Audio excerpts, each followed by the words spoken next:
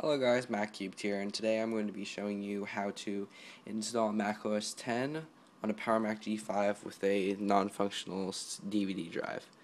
What you're going to need for this tutorial is a Leopard Image put onto USB like I have, which is refusing to boot on G5s like most do. So what you're going to do is you're going to take an external hard drive that you're going to need, or any 2.5, 3.5, any size, capacity, whatever. It just has to be more than, I think 7 gigabytes for a Leopard. You're going to take that hard drive, and up here you're going to install it in the drive bay, connecting the SATA cables all up. Now, once those are all connected up, you're going to take your USB, and you are going to plug it into the computer's USB port.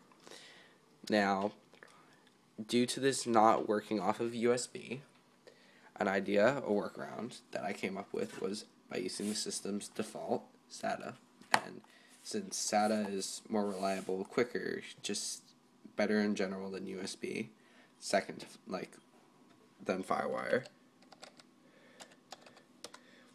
I thought that this would work. So I'll show you what to do. So that's just an extra one that I have. The one that I'm using for testing purposes is up there right now.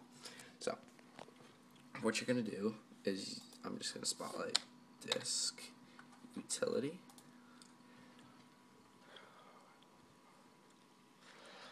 So now once you're in disk utility, you are going to go to the device. Now this is my Western Digital green drive right here. This is the 1 terabyte drive, and it's partitioned into two.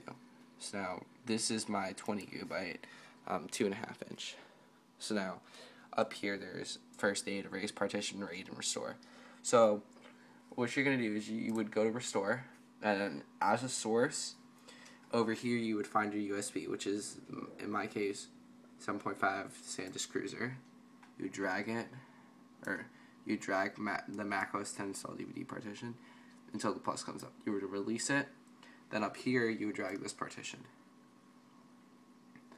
Now you would click erase destination and then restore. But for extensive purposes, I have already done this.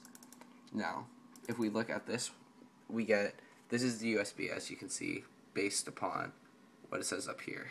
Now, as you can see, it's fully functional. Everything would open. Now, here are my hard drives. You got Macintosh HD, macOS 10 install DVD, Macintosh HD 2. So I would open macOS 10 install DVD as my hard drive, and voila, exact same thing. Now, to show you that this is a working workaround, I'm going to hold down the power button for whatever many seconds. Power back up. Alt key on the keyboard, or the Option key if you're using a Mac keyboard. Once this is done on a G5, the fan should sort of make a more audible noise like they did just here, and this is how you view your bootable devices. So now we got Macintosh HD. This is my Leopard partition. This is the install Leopard partition, which is on the 20 gigabyte drive. Then over here we got Tiger. So to show booting, there usually on an Intel New World Mac, there would be the USB partition showing up in this list. But as you can see, my G5 is refusing to boot from USB, so we'll only get the hard drives, this one being separated from these two on different drives. So we're going to arrow over to macOS 10 install DVD, which is part on the 20 gigabyte drive, and we're going to hit enter. And we got Apple logo coming up.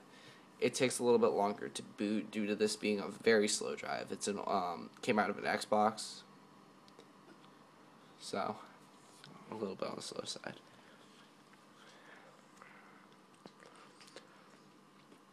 And I did do this based on the method that I just showed you, by using USB as the source, the hard drive up there as the destination, and it usually takes a little bit longer to copy except I've done this twice now, and it's working perfectly fine.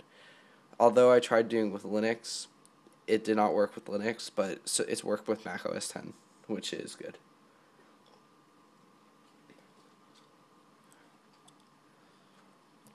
It's taking a little bit longer to boot than usually, and I'm pretty sure we're about to get the install screen. Greeting, you know. Yeah, here we go.